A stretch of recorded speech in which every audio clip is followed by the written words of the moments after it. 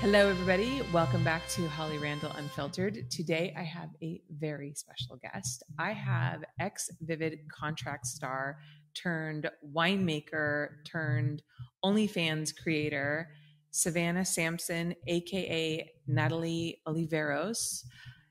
So, Savanna / Natalie, what should I call you?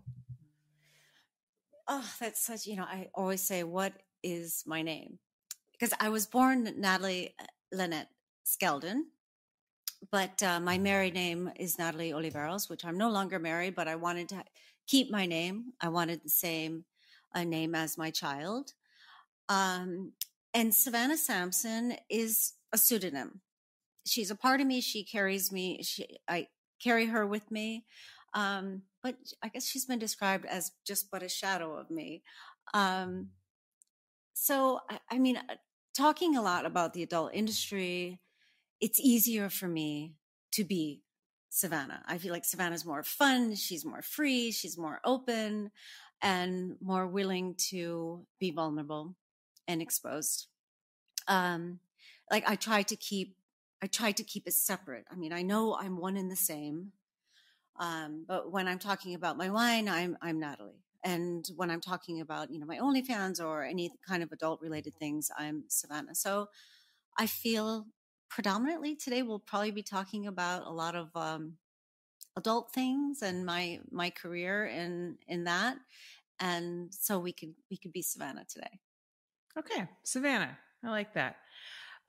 Yeah, I mean, we talk a lot on this podcast about the duality of being a sex worker and like your personal life and your, career, and how a lot of people feel like they have to keep it separate just because there's such a stigma around the adult industry. So the fact that you even come out and kind of tell people what your real name is and acknowledge that you publicly acknowledge that you have both sides, I think is really brave and unusual. But let's go back and let's start off by talking about Savanna Samson. In the early days, you were a Vivid contract star back in the early 2000s, back when, being a contract star was a lot different than it is today. So kind of tell us what that era was like. What was it like to be a Vivid contract star back in the early 2000s?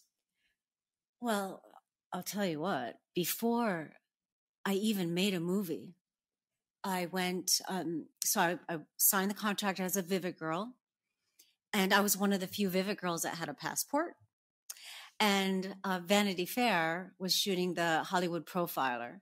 So I flew to Nice and shot at Elton John's house with David LaChapelle for this the Hollywood Profiler edition with Jenna Jameson and Taylor Hayes. So we were like the only that had this passport at the time with David LaChapelle. I mean, talk about glamorous. It was a whirlwind. I did the We show about, women, Entertainment Tonight, all these things. So it was, for me, it really was a glamorous thing. I was the star of my own movies, but shot on 35 millimeter film. I mean, it was full scripted movies. And it was just all very, very glamorous. And, I got to pick who I worked with. I think the really, for me, the only difference is between mainstream movies that, when the kissing started, the doors stayed open. And it was really, really, really exciting and glamorous. Truly. What was perhaps your favorite movie that you made with Vivid? Or do you have like a top 3 or something like that?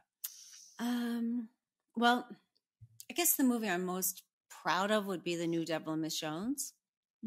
I was a little petrified of the whole acting thing. Since I started, I started taking acting classes and everything, but I kind of developed my own form, which is more like the Stella Adler technique, because I'm not a sexually depressed, playing Miss Jones. I wasn't a sexually depressed, woman who, takes her own life. So I kind of wrote a whole backstory of what it would be like to be her and kind of became her. And the things that I did in that movie, like when we're in the hell, there's this guy, he's got all in a mask, he's got needles in his mouth, like he pulls the needle out and was like piercing the skin, and then you take it out and the blood would drip down, and eating fire, and just like this incredible thing. And the things that I did in that movie, like for example, during a DP scene, so I had to do the original monologue that Georgina Spelvin does in the original movie. And I learned the monologue. And then Paul Thomas, PT, said, no, you have to do it during the scene. And I'm like, wait, I have to do the monologue while I'm actually getting DP'd? Are you kidding me? But I do. I thought it might be like, what do you call it? Like recorded over. I said, no, you have a to voiceover. A voiceover. No, so I did that, and it turned out to be quite an incredible movie. But I put so much into all my movies. Like Looking In, I think was the first movie I won an AVN, Best Actress for. It was I was like on cloud nine, and I put so much into the script, and what was the one movie also I love so much? Flasher, I guess. Carol Alt played my mother, and it was just so fun to really dive into acting. I really loved that part of it. I know people probably fast forward through all that stuff. I'm not that naive, but I'll tell you now that, we'll talk about that. I started my Onlyfans, but so many people, my fans, my generation that still follow me, which is amazing, really enjoyed that part and missed that part. So along the line, I would like to incorporate some kind of little storylines in my in what I do with my OnlyFans. But it's funny what you say about the acting part, because I've shot a lot of features, and a lot of the scenes that I shoot have a lot of dialogue, or they might have some kind of just cinematic intro, and that's what we spend all of our time on and our efforts on, and that's like what we really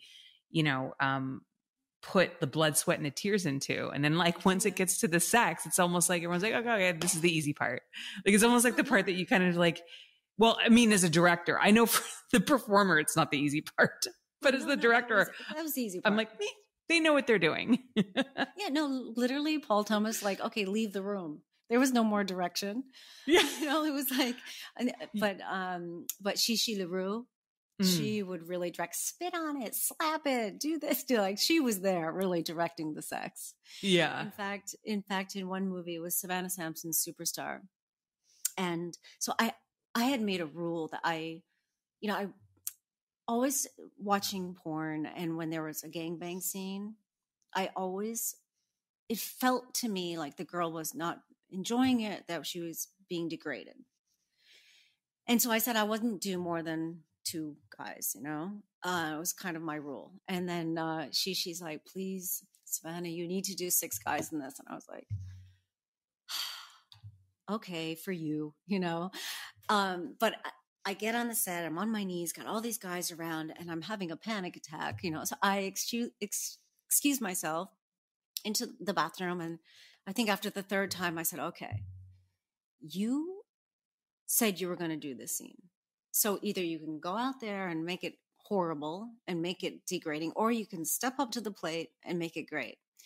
And so I went back out there and I took control of the scene, and it ends up being one of my favorite scenes. I also did one in 59 Seconds, which was an underrated movie, but it's so good. The the multiple guys, gangbang scene, but it was because of the way I approached it, and especially what I had seen for myself in the past. Like, I really don't think that girl's enjoying it, and I felt bad for her a little bit, and I didn't want to be that girl. So 59 Seconds is another good movie. Yeah, the gangbang thing is interesting, and it can be complicated because, yes, you're right. There's a lot of girls who do it because it's a lot of money, and gangbangs are popular because they're they're really intense and they're kind of unusual. And so a lot of girls will do it just because it's a lot of money and they think that that's what they need to do to like step up their career to get like an AVN award or whatever it may be. But I've shot a few gangbangs in my career. I think I've only shot 4. And each one that I shot was ones where the female performer was shooting it for her own content. And so she hired me. So she was naturally in control of it. So I shot one for Riley Reid. I shot one for Joanna Angel. I shot one for Lisa Ann. Maybe I only shot 3. Is there a 4th one I'm missing? Anyways. And those were fantastic. They were so much fun because the woman was in charge. The woman chose all the performers. The woman very much directed and controlled the scene. And so rather than it being a situation where the girl, you know, is being degraded in a way that she doesn't like, because sometimes, you know, girls like being degraded, they enjoy it, but, you know, where there's a reluctance in the performer, the girls were very much all about it. And it actually was like some of the funnest shoots I've ever done, but it's all in the attitude and how you approach it. And the fact that, you know, you are doing it of your own free will and that you're setting your boundaries and they're being respected and, you know, everybody's a happy camper. Then they can be a blast to work on. Yes. But there's always in the couple that I've done, like somebody who feels left out. So I think one thing that I was a little bit gifted at was like, oh, Christian, come here, Christian, you know, because he's feeling left out. So he's got it in his hand. And I'm like, come here, baby, you know, because you really need to incorporate everybody because it's easy to like get caught up in one moment. It's hard to concentrate on so many things going around you, you know? Yeah. God, you're so right. It's funny. I always say that about blowbangs. You know, there's always like one guy who's like left out. He's like trying to creep his penis in. He's like, oh, is she going to blow me? Oh, no. And then he gets like crowded out by the other stronger, more alpha performers. And then like you see him try to creep back in and he gets crowded out. He's just like this sad guy, like, you know, trying to like work his dick in. And it's like, I always notice that one guy and then I have to watch him. And, so I'm glad that you pick out the runt of the litter, so to speak, and you pay attention to him because that does always happen. You have to, because it's such a mental, like so difficult for a man mentally. And if the second that he may feel left out, imagine, oh, there goes good wood, you know? And it's like, no, wait, baby. So then you have to spend a little bit more attention to those that are feeling a bit left out, so they don't get in their head. Yeah, definitely. A lot of male performers that I've had on when I ask them about their first performance, because, you know, I'm sure you get these DMs all the time, guys that want to enter the porn industry because they think it's like such an easy way to have sex with a hot chick and get paid for it. But most of the time, the first scene you'll get cast in is a blow bang. And that's kind of to test your mettle, you know, because it's not an easy place for a guy to be able to perform. There's a lot of other dudes around you, you know, you're not getting one-on-one attention, but, you know, if you fail, which, you know, unfortunately so many newbies do because it's a job that very few guys can actually be successful at, you don't really notice, you know, they can kind of fade into the background and it doesn't ruin the scene.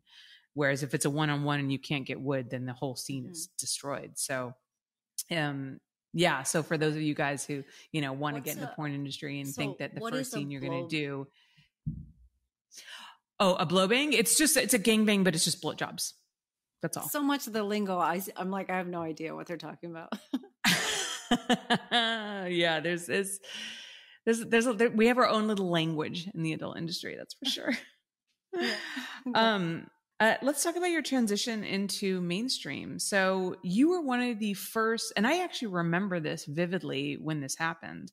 You were one of the first porn stars to start your own successful side business, making wine. And I remember when that happened, I remember people talking about that and saying, yeah, Savanna Samson started this wine business and it's actually doing really well. And she's won these awards. And I remember thinking, wow, you know, it is because so often you hear about girls trying to get out of the adult industry, do something else. And, you know, their career just comes back to haunt them, or they just, you know, can't make it in another sector. And you did. And I remember thinking to myself, wow, like somebody you can actually transition into something else and you can be really successful at it. And how amazing that this woman is doing it. So tell us a little bit about that journey and the challenges that you faced there. Well, I can tell you the moment I thought about, I was dancing, like feature dancing in I don't know, some club somewhere. And going down the stairs, I see all these posters of porn stars, and I said, "Who's that? And who's that?" And then I met a couple. I won't mention names. Um, I saw a fallen star. Like, this girl was drinking so much. She's like, "I'm going to make a comeback." It broke my heart. And I said, I don't want to ever be a fallen star. What can I do that my family can bank on in the future? Something that they can be proud of, something that my son can have for himself. And I thought, you know what better way than my love for wine? And I was traveling to Italy and France, discovering some not so well-known grapes, and it could be very pretentious. They're twirling wines and going, "Oh, currants." And I'm thinking to myself, old boots, my grandfather's boots. I'm thinking of gunpowder that I remember in my dad's room. I'm thinking about an ice cream cone. Or I'm thinking about blackbirds flying away. But I was always intimidated to say these things. And I said, one day I'm going to have my own winery, a place where people can come, a little pick me up from all the pretension that could be out there. And it's one of those things like, well, be careful what you wish for. Someone asked me, where do you see yourself in 5 years? And I said, I'm going to have a winery in Italy, and I'm going to make, Brunello di Montalcino. And sure enough, I have a winery in Italy, and I make Brunello di Montalcino. It was a journey that just came full circle. I fell in love with Montalcino the first time I ever visited. It was around this time, so around Memorial Day week. And it's beautiful, first of all. The rolling hills, the views, but there's an aroma in the air that you can't even imagine. It's like the roads are lined with a weed called ginestra, this yellow flower that it just smells so perfume in the air, and the ingredients. Like, you can't make a bad dish. And then, of course, the wine. And I had such a strong feeling of, I guess you call it deja vu, like of belonging. And then I was in France and Hermitage, and I with another winemaker, and I thought, like, gosh, if one of these winemakers that I've come to know and love would agree to make a wine for me, I knew it would be great. So I asked one if he'd be willing to make a wine for me. And he said he would be honored to do so as long as I'm there. I'm tasting and blending and not just putting my name on it, which, I wouldn't want it any other way. And so we started. My first wine was a blend of 3 grapes called Cesanese, Sangiovese, and Montepulciano. And it was really, really represented who I was at the time. The Cesanese, there's a spiciness to it. I said, like, the naughty side. And yet there was an elegance to it. My love for the arts and the ballet and opera, and then little tiny hints of chocolate undertones. Sometimes I'm sweet. And it ended up getting a lot of attention. It got a 91 rating from Robert Parker. And I said, okay, well, this could be a little business. Started this journey, went on to the south of Italy, the Campania region, and made a Falanghina called Sogno Due. The first one was Sogno Uno, Sogno Due. Went on to Piemonte and did Sogno Tre, so Third Dream. And that was 100% Barbera. And Barbera was one of the few feminine grapes, which I love that idea. And then I said, okay, it's time to find a Sogno Vero, a true dream, because I didn't own anything. I would buy a portion of the vineyard for that vintage only. And the label, I do a different kind of pin-up kind of label. So as soon as I said it's time to find something that I could actually own, my true dream. Out of the blue, my original winemaker called and said his partners want to sell La Fiorita, which was the first winery that I tried in Montalcino. And he was my winemaker also. He oversees a lot of different wineries. And, I found my investor, my partner. And a week later, I was the proud owner of this incredible existing brand that started in 92. And suddenly, my Sonio Vero line, I did make one last label. I felt like I needed to put an end to the story, but I needed to concentrate on this brand because it was an existing brand. And now, I just built a state-of-the-art winemaking facility. It's incredible. The wines are getting better and better. I have an incredible team, an incredible enologist and winemaker. And my 2015 Brunello Reserva just got 97 wine spectator points, which is just really incredible. And my 2016 Brunello 95 wine spectator points. So my wine is really, it's beautiful. It's going to just keep getting better as the vines get older and dig deeper to find the water and get all that minerality. My new cantina is state of the art, and just, with the sorting tables, a great team, a great partner who really believes in me and my vision. And the wines are just really going to keep getting better and better.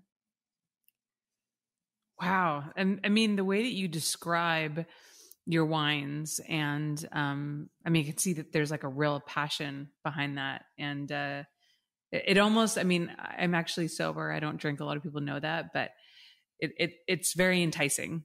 And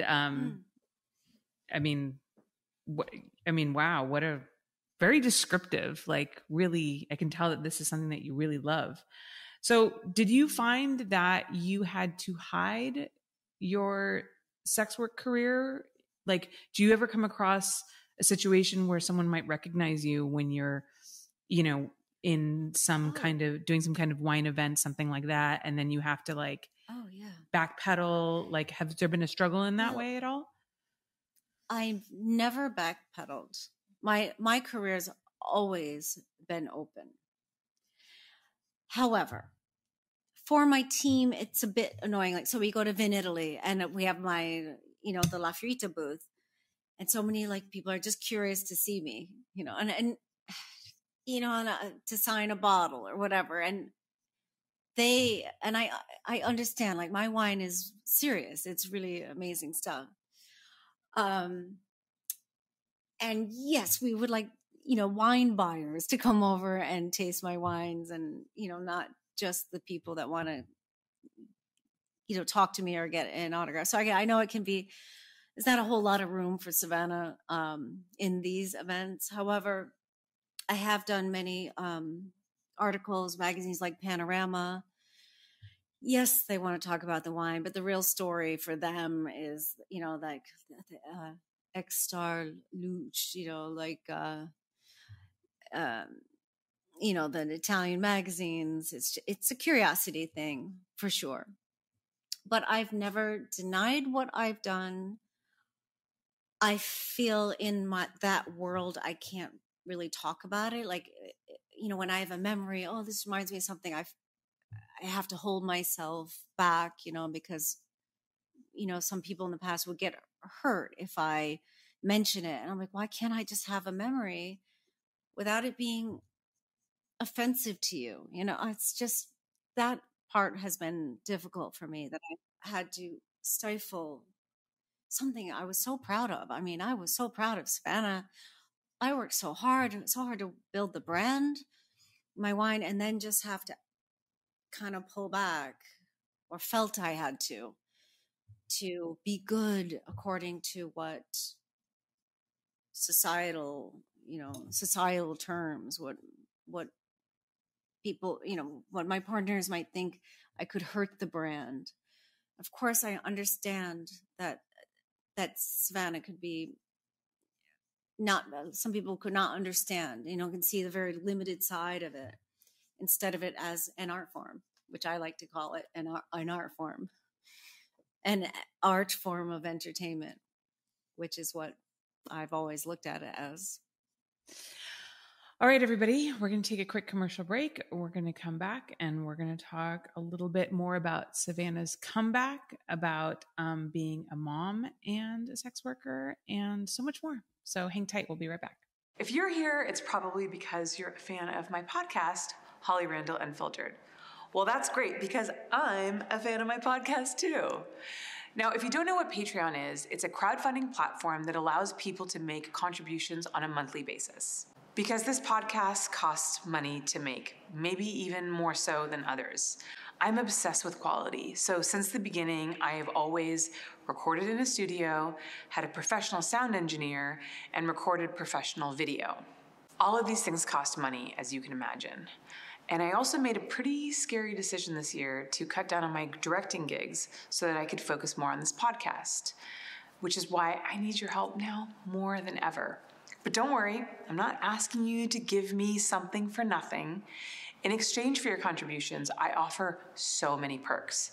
For example, access to the live streams of all of my interviews, a bonus podcast that I do called My LA Porn Life, Q&As where the stars answer your specific questions, behind-the-scenes interviews, merchandise such as mugs, shirts, and stickers, access to my private Snapchat, and so much more. You can join for as little as $5 a month and help me change the way the world sees the adult industry and sex work. So take a look around and see everything that I have to offer. I really hope that you'll join and be a part of our little community. Welcome back, everyone. Okay, so Savanna, you have recently come back into the industry. You started your own Onlyfans, of course, and you've even done a scene for Brazzers. So tell us a little bit about why you came back into the industry when you had a wine business that is still doing really well. So it wasn't really just about the money, right? Oh, no. In fact, when I did start the OnlyFans, I got so many messages from close people saying, is everything okay? Is your wine business okay? And it's like, wait, no, OnlyFans was just something I needed to do for me. This past year, with COVID and not being able to travel, I recently had a quite devastating breakup and went through my womanly change that, no one can really prepare you for. Still ongoing thing. My friends would say, oh, I'm having hot flash. I'm like, maybe you're just hot. But no, it's like something that no one ever really does warn you for. And I was, very much alone and feeling down. And I wanted to start 2021 feeling like a woman. I wanted to feel the love and appreciation of my fans who I abandoned for so long. I really did. My contract ended with Vivid and I didn't continue because I thought I would concentrate on raising a teenage child and my wine business. And really felt a part of me was being suppressed. And so I joined OnlyFans and it's incredible. It's been incredible. Like I didn't know I still had people, fans, and it was a wonderful reception. I don't think I've ever felt so alive as a woman. And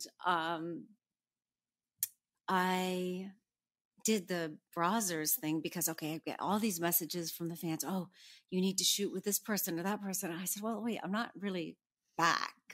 I'm just doing OnlyFans. And then I got a message from Kieran Lee and Sir Kieran Lee, and saying all my fans are writing to me, you need to shoot with Savanna Samson. And we had the conversation. And like I said before, I don't do anything half-assed. Like if I'm going to do it, I do it. And next thing I know, I'm on my way to go shoot this scene. And we shot a couple of things for our OnlyFans, and then shot for Brazzers. And quite a different experience than my Vivid days. I bet. What I loved about Vivid is, the whole high featured films. Whereas this, I guess you're on set. Everyone's talking through the whole thing. Remember we talked about how with Vivid, like the director would kind of leave the room when the sex started because, you know, we would just be natural and do our thing. With this, it was like, okay, you start the scene, reverse cowgirl out because you have to get the guy in the window in the background. There was one point where so the guy's going to come from behind and someone else is going to be talking to me. Savannah, is that you? And right when he puts it in, I'm like, you know, have to be some kind of silly Brazzers moment. You have to do it's the Brazzers face. We all know it. And I'm like, I'm so glad I continue taking all my acting classes for this moment, you know? And of course they pair me with the youngest, you know, hottest guy ever, this Lucas Frost, you know, because I'm the MILF. Oh, I love Lucas. Like, he's great. He's great. He's really great.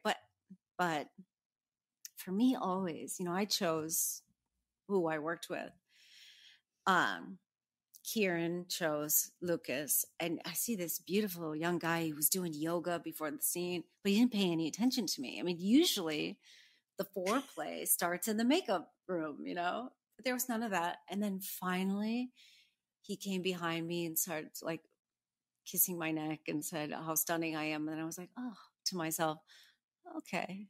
And maybe he actually notices me, you know?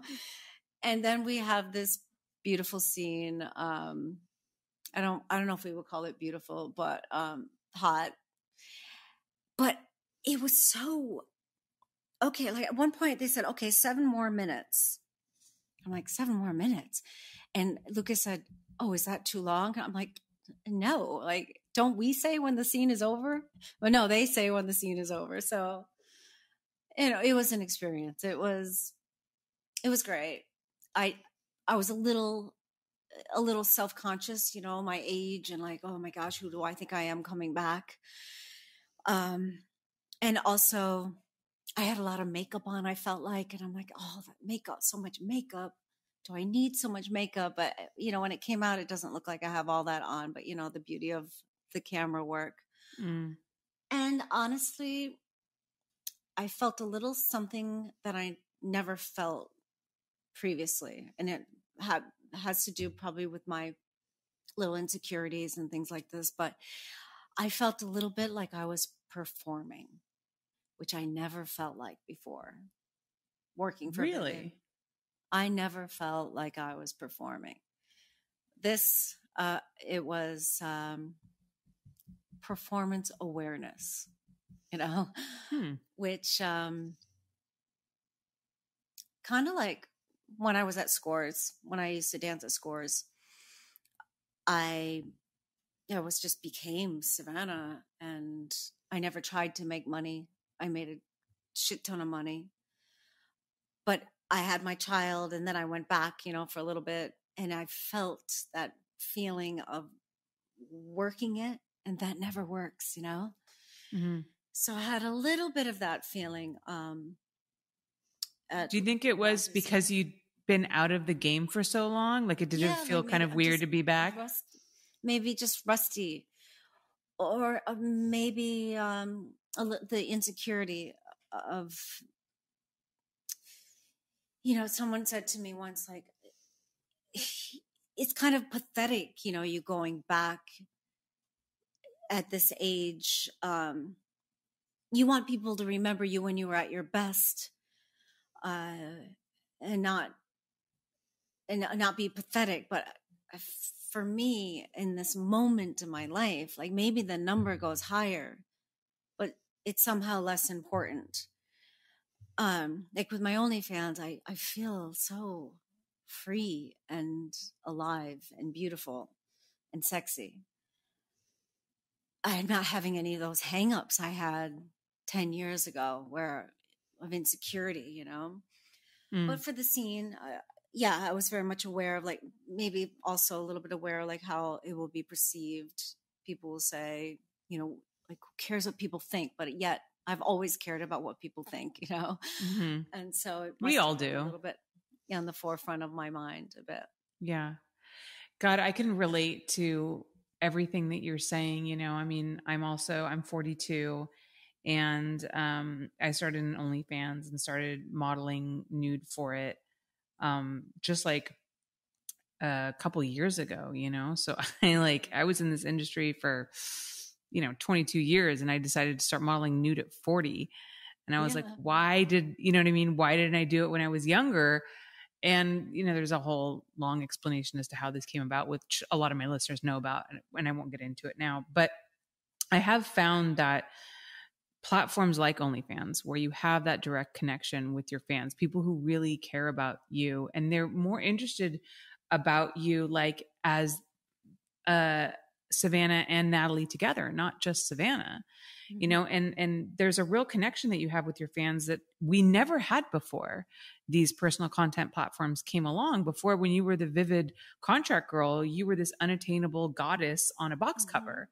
People couldn't really get to know you. And so you never really had that direct interaction with your fans, except for maybe when you feature dance or did conventions.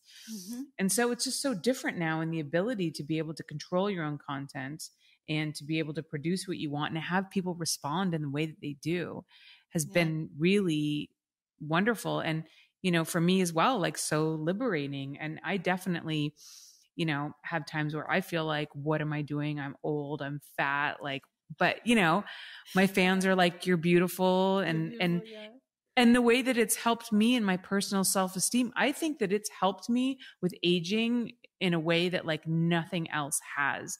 And it's been a surprising result of it. And it sounds like you're definitely experiencing the same thing. And I think that like, it's really helping us knock down these old ideas of like, you're too old to do porn and the whole ageist, walls that we come up against. And I mean, looking at you now, I can tell you right now, you're fucking stunning. You look amazing. But we're our own worst critic. I get that. And how lovely it is to have a place where you can be safe to express yourself sexually and have this feedback, which just makes us feel so good about ourselves. And also on top of that, what I love so much about it is providing this, platform for my fans to express themselves. All there, so many they like cock, they like pussy. They can't express that in their everyday life, but it's free. It's safe with me, with no judgment. And I love giving that gift of be who you are when I am not going to judge you. And it's beautiful. It's beautiful. Yeah. I had this, La Perla lingerie that I wore in my first scene back with Kieran Lee. I got a message from a man in Japan who wants to buy it. And I was like, oh, I really love that piece. But I was like, I wore it before. All right, maybe I'll just sell it. So I, charge a pretty penny for it. And when I went to send it, I forgot to get like a signature for it. And I said, oh, I'm never going to hear from him again. Never going to, maybe he's going to get a charge back or something. So I wrote and said, look, my lingerie piece will arrive on Friday. Please let me know when you get it.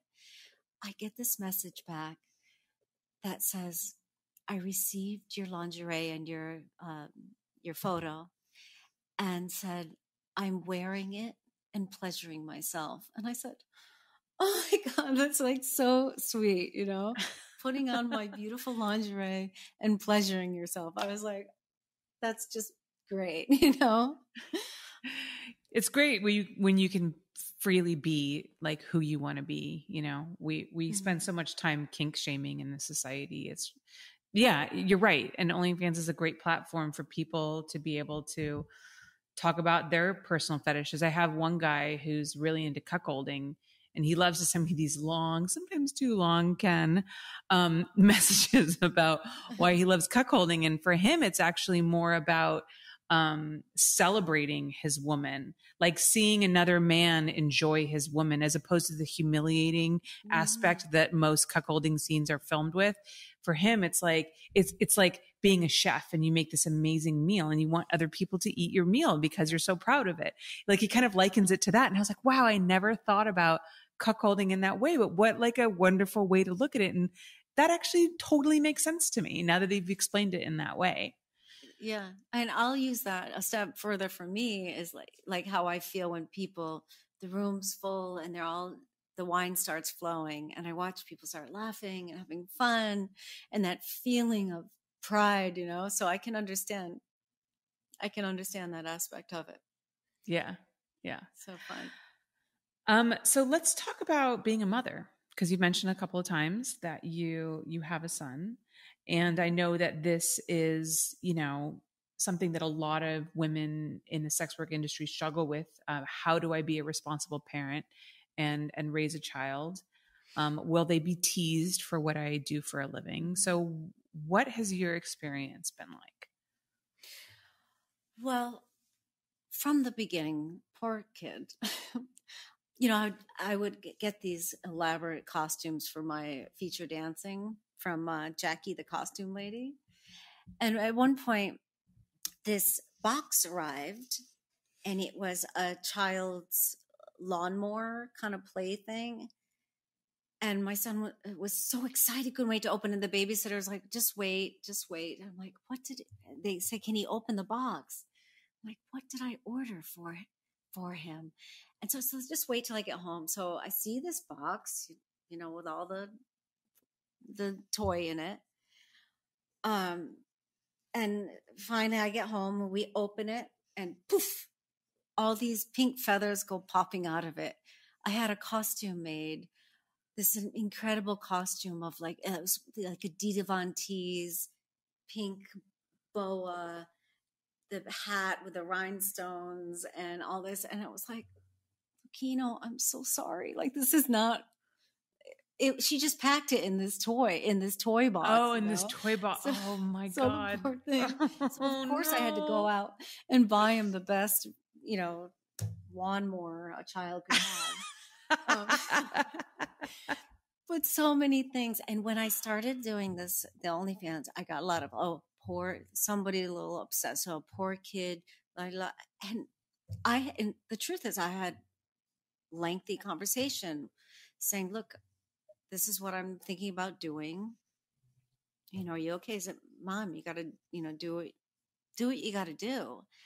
And I've always tried to have an open dialogue about, sex, about, the internet and everything you see. And just because you may see it doesn't mean it's a way to behave, and to please not to use it as a learning tool.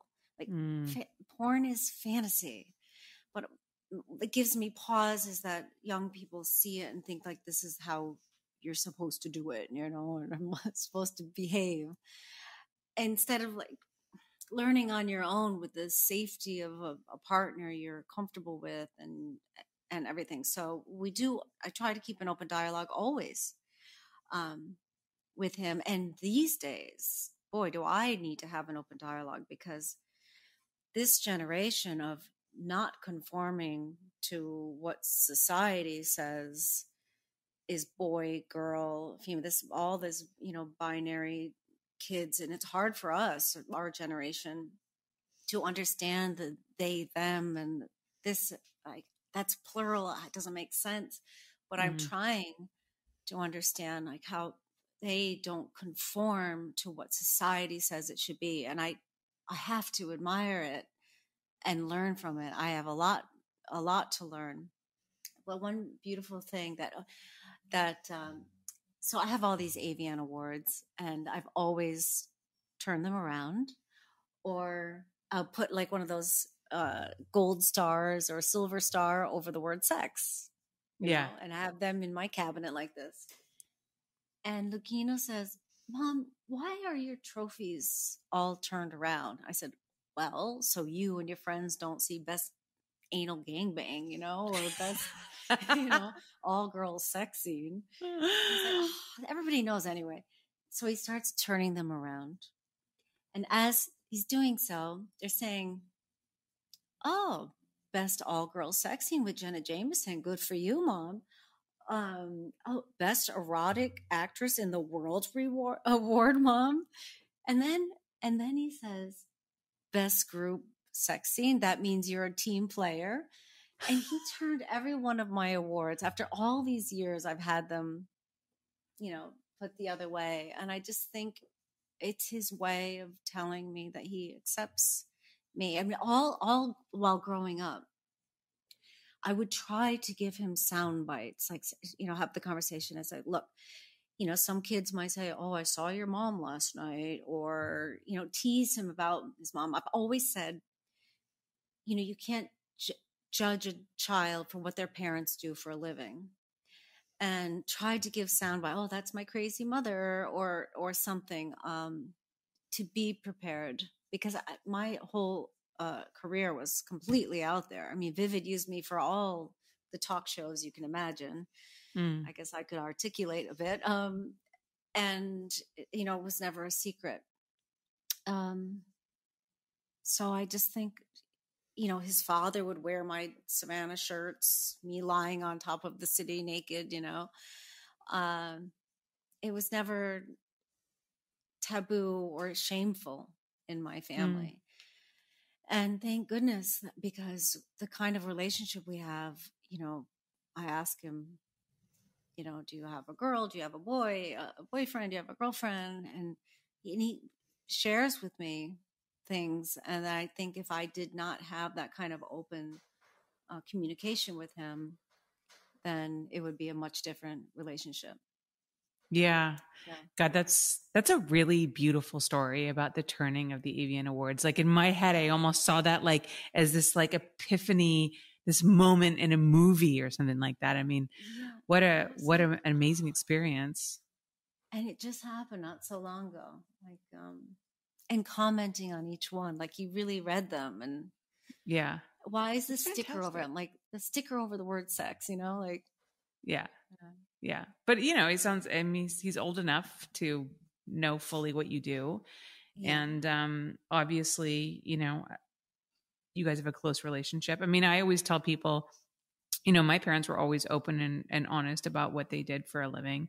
When I was a child, it was kind of like, well, mom and dad make movies for grownups. That was kind of like, when I was too young to really be explained what it was. And that was fine, and that wasn't a lie. That was just as much information as I needed at the time. But I always tell people, I think just try to be open and honest with your kids as much as is acceptable for whatever age that they're at, and just be like a good, loving parent, and your kids aren't going to really care. All your children want to do is feel safe and loved. Right. That's the most important thing. That's true. When he was super little, we went to Madison Square Park, and he said, Mom, are all mothers like you? And I said, well, no, and I went into a little bit about the kind of work that I do. And he said, oh, I just meant, do they like to sleep in the morning? I was like, oh, yes, then all mothers are like me. Yeah, it's funny. We think like it's this existential kind of crisis question that he's got. And he's just like, no, I just, I wasn't even thinking about that. Like, we read too much into it. Oh my gosh. Well, Savanna, thank you so much. This has been such an amazing interview. I'm so glad that we got a chance to connect. I've always admired you from afar, but I don't think we ever met back when you were performing. Vivid was a company that I never worked for. And so I never really knew any of the contract stars, but you're amazing. And we're going to do a quick Q&A bonus for my Patreon members. A lot of my Patreon members were very excited to hear that Savanna was here today. So we're going to do a special Q&A and answer their questions, which you guys can get exclusively at my Patreon, which of course is patreon.com/Holly Randall Unfiltered. Savanna, can you tell everybody where they can find you online? Oh, yes. So I'm on Instagram as Savanna Samson Official. No H in Savanna, SAVANNA SAMSON. Also on Twitter is The Real Savanna. And my OnlyFans is OnlyFans/Savanna Samson, SAVANNA Samson. And my Natalie is Natalie_La Fiorita. I try to keep everything a little bit separate. So to really know me, it's kind of fun to follow all those elements. Right. You're a complex woman, just like your wines. Yes. Yeah. And you guys can follow me at Holly Randall on Instagram and on Twitter. And yes, guys, I caved. I started a TikTok. I know I'm terribly embarrassed, but you should follow me there as well. TikTok.com/Holly Randall Unfiltered. I don't know what I'm doing, but come along for the ride because, hey, why not? Again, Savanna, thank you so much for your time. Thank you.